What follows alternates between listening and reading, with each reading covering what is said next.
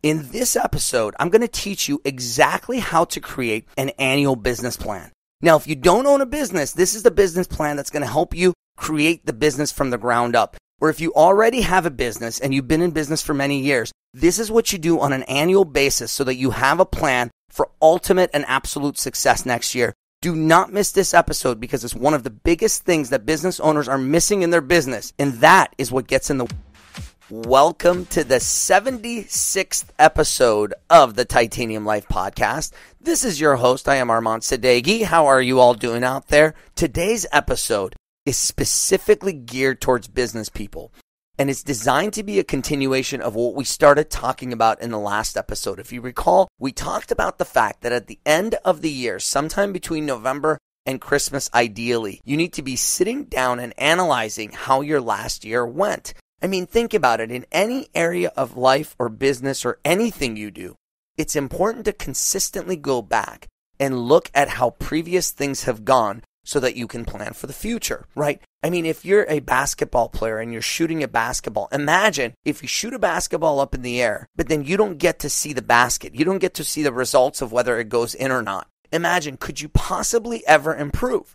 Right? I've given this example before, but think about it for a second. If you're shooting a basketball and it's going over a curtain and on the other side there's a basket and you don't know if your shot is short or long or right or left or just perfect, how can you possibly ever make improvements? See, most business people, I would contend, and most of the people I have coached over these years of coaching business people I see, they literally are shooting a basketball, but it's going over a curtain and they have no clue what's happening on the other end. Why? Because they're so busy they're so busy running around in their business that they never actually sit and look back, right? They say hindsight is 20/20, but only if you take the time, turn around and look back. See, if you're consistently just looking at today, what do I do today to get through the day? You are never going to be able to succeed at your best because you're not looking at what has worked in the past so you can do more of it, and then what didn't work in the past so you can avoid doing those things or changing your approach. That's what this is designed to be. Now, in the last episode, we talked about the kinds of things you want to go back and analyze for the previous year. And we talked about all sorts of things. Of course, financial analysis, right, which we're going to get into much more detail in another episode.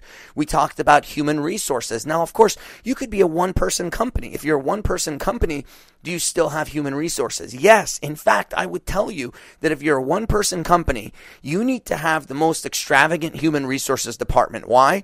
Because your human resources department needs to manage all the different aspects of you. If you're a one-man show or a one-woman show, that means you are the accountant, you are the salesperson, you are the marketing expert, you are the operator and the manager and everything else. And you better be able to keep track of all those different aspects of yourself. Because if you're running around doing everything yourself, I guarantee you there are aspects of the job you enjoy less. For most entrepreneurs, sales is the part that they are the least interested in. In other cases, it might be marketing. In some cases, it might be customer service or whatever it is, innovation. Whatever are the areas that you have, you need to be consistently looking at these. Whether these different parts are a different part of your body, or these different parts are different people or even different departments. So I can tell you in some of my smallest companies, I have a few people. So I have one person, say, for sales, someone for marketing, someone for this, someone for that. In my biggest company, I have departments for all these, right? So I have a department of up to 20 people who do nothing but sell, right? I have a department of many, many people who do one aspect of a job, or I have an accounting department with 4 people who do nothing but do financial stuff for me. So it depends. It doesn't matter how big or small you are. You consistently need to be analyzing those things. Now, let's move forward now and talk about for today, what we're trying to get at here is, okay, now you've done that. You've looked at the last year and you've analyzed how things went. The reason that information is important is that you are going to use the information you gained from this last part to now create a plan for your next year. And let me tell you, without doing this, you cannot possibly maximize your resources as a business owner. You cannot grow your business consistently. You cannot reach your maximum potential if you're not constantly going back, looking at what worked, what didn't work, and then creating a plan for the future. So today, let's talk specifically about what types of things you're going to be creating a plan for. And again, I will remind you, this is something I have been doing myself every year for almost 2 decades. Now, early on, I didn't do this stuff. Early on in my career, when I started my first business a quarter of a century ago, I wasn't doing these things. And so I learned from books, I learned from seminars, I learned from other people, but most importantly, I learned from making massive mistakes, falling flat on my face, losing my businesses in some cases, losing a lot of money. I learned that every year, sometime between Thanksgiving and Christmas, I need to sit down. For my smallest companies, at least 2 days. For my biggest company, up to a week, where I lock myself up in a room, a hotel room, an office, somewhere where I do nothing but think about what worked and actually look at what worked in the last year and then create a plan for ultimate success in the next year. So today, let's talk about that. How do you create an annual business plan, which is a blueprint for success for the next year? And that's what we're looking for. We're looking for a blueprint. See, when an architect designs a house, he or she creates a blueprint. That blueprint is then taken by the construction folks, and they can actually go ahead and build a beautiful home based on that piece of paper. That is what we want to create for you. See, what I want you to do is sometime between Thanksgiving and Christmas, I want you to be the architect of your business. Then, January through December of the following year, I want you to be the one who actually gets in and makes these things happen. Now, if you have employees, you do it through your employees as well as yourself. If you're just a one-person show, perfect, you do it yourself. But the key is you must have that blueprint, because without a blueprint, how can you possibly be able to succeed the next year? In fact, you even look at the human body, right? Whether you believe in God or whatever your spiritual beliefs are, think about it. The human body exists and is built around a skeleton. See, that physical skeleton must be there first so that all these other things can attach to it. Your muscles and your arteries and veins and all the different aspects of your body would not be able to be held together if you didn't have a skeleton. So now let's create that skeleton, that blueprint for ultimate success for next year. And when we're doing that, we've got to go through a couple of different areas. Number one, the most important place to create a blueprint for next year is your finances. You must have a financial budget, specifically an expense budget for next year.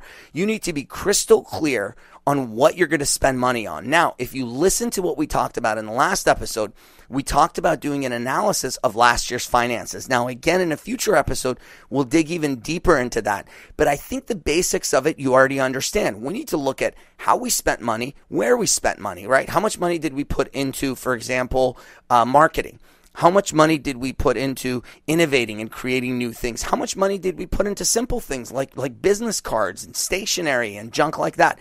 How much money did we pay for parking when you were out having meetings? How much money did you spend on travel? Simple things. And again, it doesn't matter if you're a small company or a big company, all those same things still apply. In my case, I have a company that has just one employee and I have a company that has over 150 employees. The rules are exactly the same. The numbers are different. The numbers are bigger in some cases, but the rules are identical. You must track all of your financial things in something like a QuickBooks, of course. And then what you've got to do is you've got to budget for next year. So we start with that. How much money are we planning on spending next year? And of course, as you're doing that, you're going to first need to look at what you were at last year, and then you create a budget. The beauty of creating that budget is you now know where you stand. Right, so you can make important decisions. And when you look and say, wow, I spent $2,000 on something silly last year, you can cut that back, and now that money could be taken and it can go into your pocket so you can have additional profits next year. Or that money could be taken and put towards new projects or towards hiring people or whatever else. And as you're making these decisions of where you're going to spend money, an important question is going to come up. You might say, for example, I'm going to invest $10,000 in online marketing this year. If you're going to do that, now you have to ask yourself the question, what are my expected returns from this? See, it's when you start asking those questions that you really set yourself up for that ultimate success. So let's say we're going through these finances, and the first thing we do is we create that budget. Now, in some cases, your budget's going to depend on what you're going to do, right? Where are you going to grow? Where are you going to take the business, right? And then what's it going to take to get there? So that's where we go next. See, it's easy to make claims about all the fancy things you're going to do next year. Something is very, very important that you need to understand. Most business owners, and in fact, most human beings in general, when you ask them what they think they can accomplish in the next year, they massively overestimate what they can do. Hear me on this. When you ask someone what they can accomplish in the next 90 days or a year, they will typically massively overestimate what they can do. But when you ask someone what they can do in 5 years or 10 years, they massively underestimate what they can do. And the reason for it is very simple. It's easy to sit there every November or December. If you're just chilling with your friends and relaxing and having a beer, it's very easy to say, next year, I'm going to double my business. Next year, I'm going to buy myself a Lamborghini. I'm going to be rich. I'm going to be a millionaire. Well, let me ask you a question.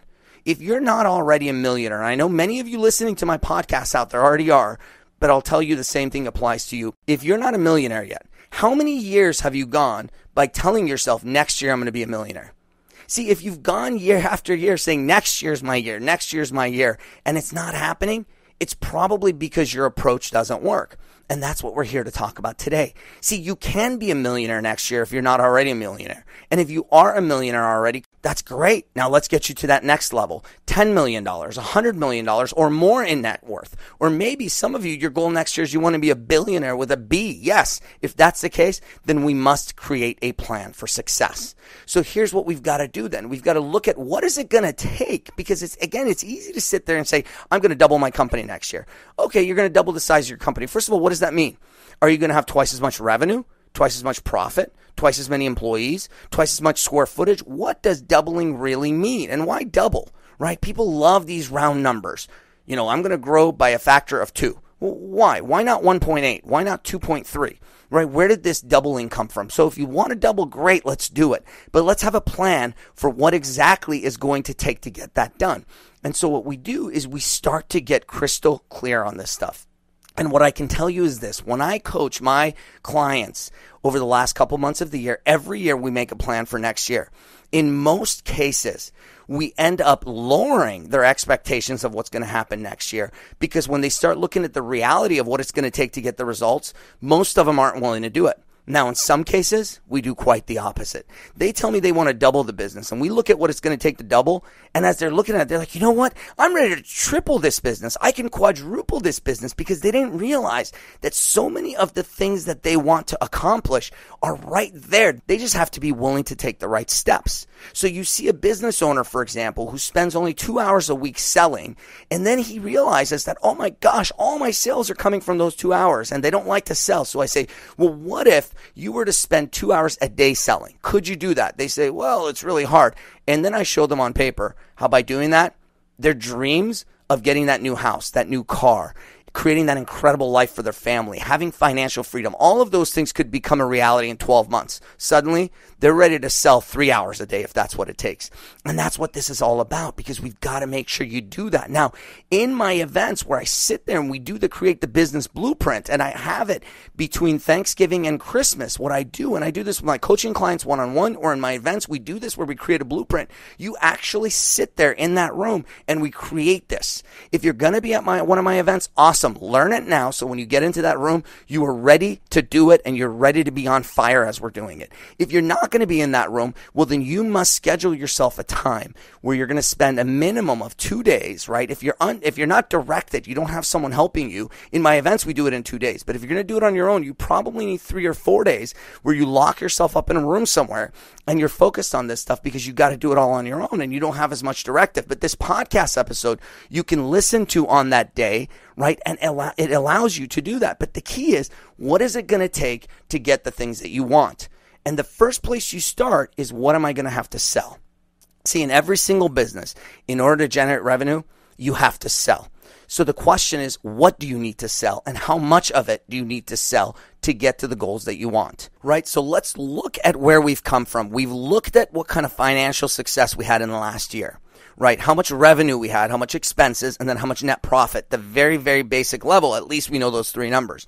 Now we decide next year, how much money do we want to make? And typically when I say how much money do we want to make, you're concerned about your net profit. What is the bottom line that you get to walk away with, right? So we come up with that net profit number, and now you know, okay, I want to make $500,000 in net profit. I want to make $2 million in net profit, or $50 million in net profit. I don't care what that number is, but we decide that.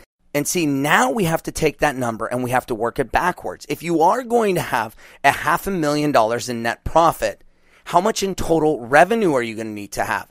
How much extra costs are you going to have? And how do you get there? Because sometimes you can increase revenue, you can double revenue, but it doesn't necessarily double your profits because you're taking on new expenses that might be more expensive than what you're already doing.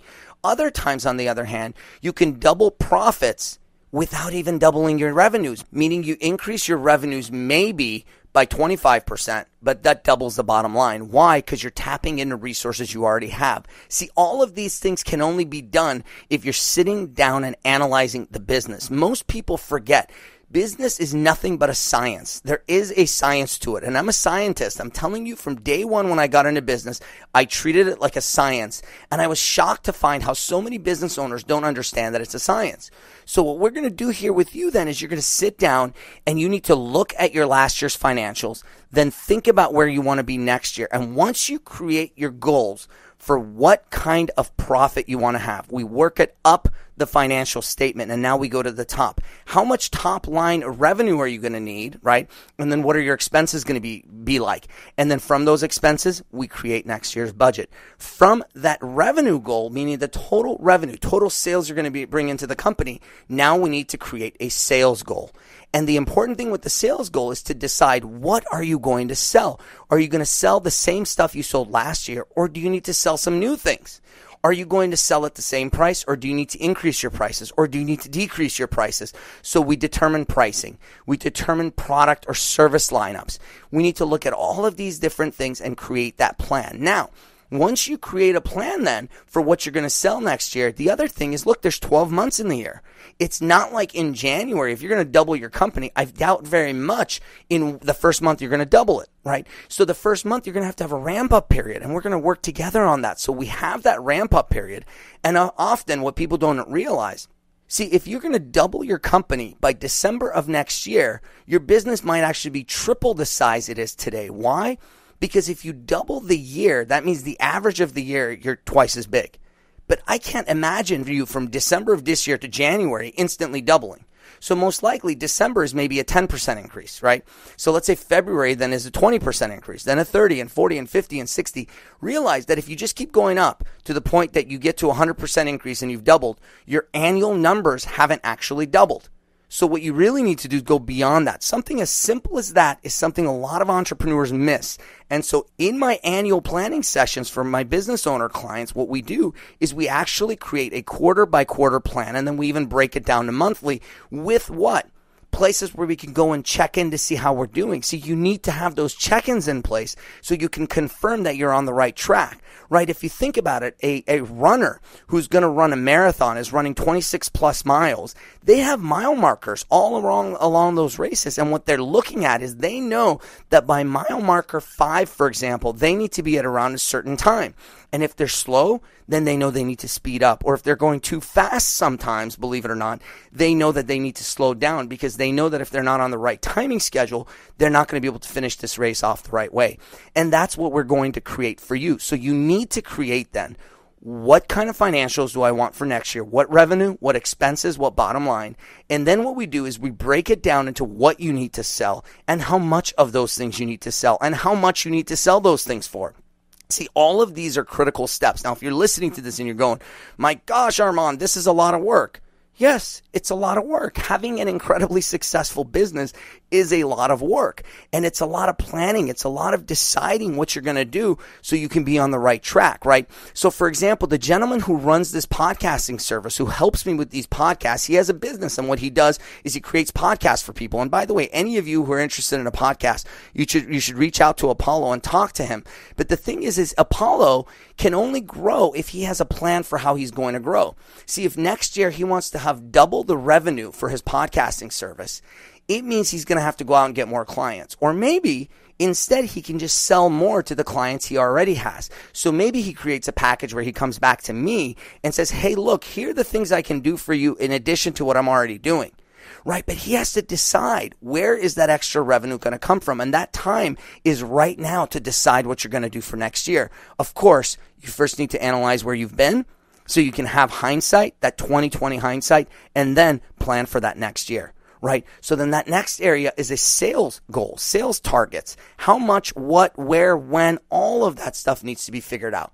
But sales without marketing is a complete miss, because most of the time you cannot possibly sell without appropriate marketing campaigns. So what you then need to do, you then need to create a specific and well-planned out marketing campaign, which is going to include potentially online marketing, offline marketing, social media marketing, email marketing, all of these different things.